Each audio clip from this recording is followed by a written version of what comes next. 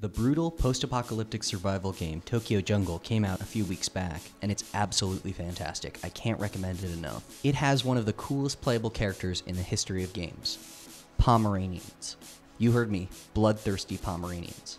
The goal of Tokyo Jungle is to survive for as long as you can. Mankind has been wiped out and escaped pets have taken over Tokyo. You get to choose from a wide variety of animals, from chickens to lions, but the rules are the same across the board. Eat, mate, and stay alive. When you mate, you take over your offspring, and when you die, the game ends. It's unforgiving. But back to the Pomeranians, because I can't stress this enough, they are one of the coolest characters I've ever played as in a game.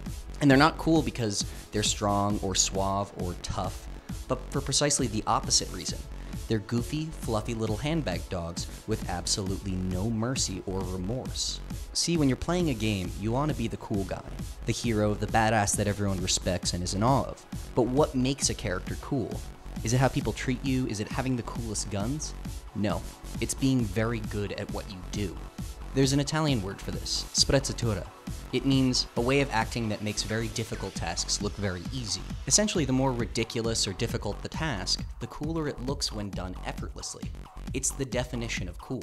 When Master Chief takes down a bunch of brutes, I kind of expect that. I mean, who else would? But when a little ball of fuzz tears the throats out of a pack of hyenas, that's not only surprising, that's badass. It's a kind of coolness that's earned and not given.